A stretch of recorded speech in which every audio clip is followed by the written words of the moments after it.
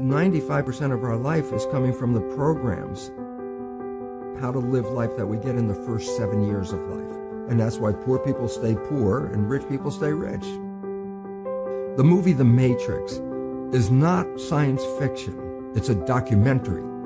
Every human, and it's a fact, every human first 7 years is download hypnosis. The brain of a child under 7 is in a lower vibrational frequency. When you put wires on a person's head, you read electroencephalograph, reading brain activity.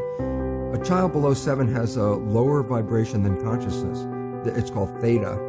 Theta is imagination. Oh, that's how kids play a tea party with mud pies, but to them it's a real thing. A kid rides a broom, it's a horse. That's theta, imagination. Theta is also hypnosis. And the idea is this: before you can become conscious, if you don't have any programs, what are you going to be conscious of? What kind of programs are required to live on this planet? I say, how do you get them? Theta is hypnosis. You just watch. You watch your parents, you watch your siblings, and your community, because you have to learn how many 100,000 rules. Think about it. Just to be a functional member of a family and a functional member of a community, there are rules. Teach an infant these rules. It's like, oh, you don't have to. First 7 years, they observe it and just download it. Look, this is not new. I mean, there's the famous book, Rich Dad, Poor Dad. Sure. And basically said you come from a poor family and you could struggle your whole life and try to get rich, but you're not going to make it. And if you come from a rich family, you could be stupid your whole life and make it. Not because it was thinking, but it was unconscious behavior that was downloaded from rich families into kids. They're making the right moves unconsciously, but it's unconscious. And that's the same thing with poor people. Poor people have beliefs from the family. Oh, you can't make it. Life's a struggle. Things are hard. Who do you think you are? And if that's the program you get, then 95% of the day you will sabotage yourself. And that's why poor people stay poor and rich people stay rich, because the programming. 95% of our life, this is a fact, comes from those programs in the subconscious. Every day, only about 5% of their life are you using conscious, which is creative. 5%. So your life is being lived, even though you think you're living your life. Exactly, and you don't see it because it's called subconscious, below conscious. And the Jesuits, for 400 years, they were boasting, and people didn't understand. They say, give me a child until it's 7 and I will show you the man. They've been saying that for 400 years because they knew 7 years was the program period. And 95% of your life after that will be whatever that program is. You don't have to try and think about what happened. I just say, look at your life. The things you like that come into your life come in because you have a program that supports them. But anything you struggle with, work hard at, put a lot of effort into making it happen, why are you working so hard?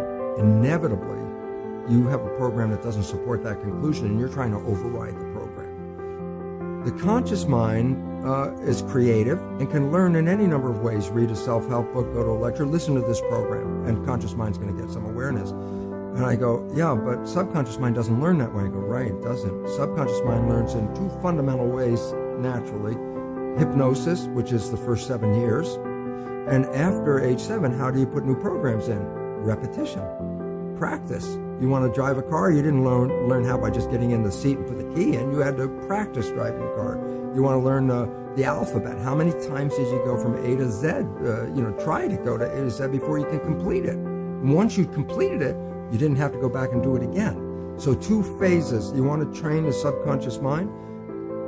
Hypnosis. Repetition.